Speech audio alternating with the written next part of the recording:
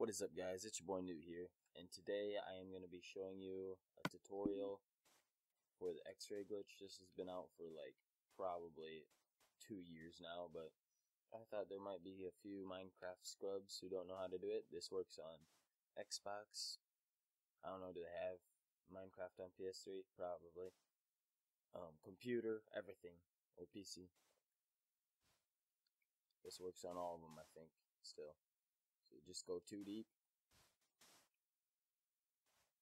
What you need is, I tried glass just now. I guess that doesn't work anymore. We'll try glowstone too. There it is. I know TNT works for sure because that's what I used. You need a sticky piston right there. You need the block right there, TNT, or we'll try glowstone in a minute. You need a lever right above the piston, and then you need to dig one more down. So you should be barely able to see the lever. Click the lever, boom. Whoa, right? So now you can see every single cave system within, I don't know, pretty far range, I would say. So it's pretty cool.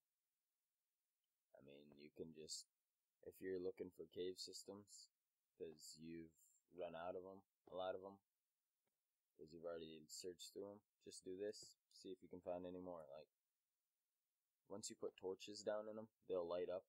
You'll see torches in them. So yeah, let's try glowstone really quick. See if that works.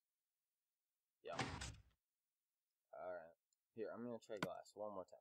Because it's supposed to be everything that you can, like, go through, I think. So glass should work. No. Guess it doesn't. So TNT and glowstone. TNT and glowstone. That's what works. Alright, thanks guys for watching, and I'll see you next time. Peace.